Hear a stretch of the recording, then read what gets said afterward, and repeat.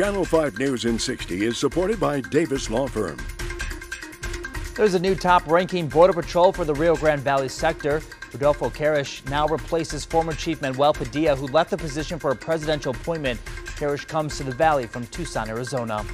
Former District Judge Rudy Delgado is once again asking for his upcoming bribery trial to be held right here in the Valley. The trial is scheduled to take place in Houston.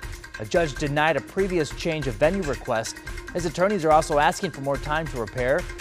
The court agreed to hold a telephone conference today to discuss that request. And a jury will hear statements from one of the co-defendants in the murder of a Rio Grande City teen. Attorneys for 17-year-old Sebastian Torres tried to get them thrown out, but the judge denied the request. Torres is one of 4 people accused in the 2017 murder of Chase Olivares. Torres' trial is set for April. Your forecast today: partly cloudy in the morning, then becoming mostly cloudy in the afternoon with temperatures in the 70s. That's News in 60. Have a great weekend. Channel 5 News in 60 is supported by Davis Law Firm.